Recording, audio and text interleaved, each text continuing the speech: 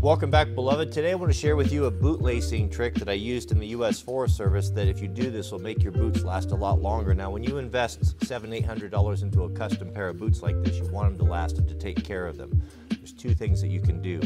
This is a false tongue. I see some guys will not put this in their boot. What this does is that this is a consumable that the laces can rub against, and they'll wear that rather than wear a hole in the boot. But the biggest sin that I see guys doing is how they're folding the top of the tongue.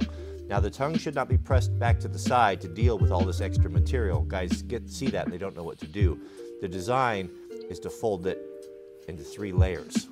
3 layers of leather like that. Once you do that a few times, it'll train itself.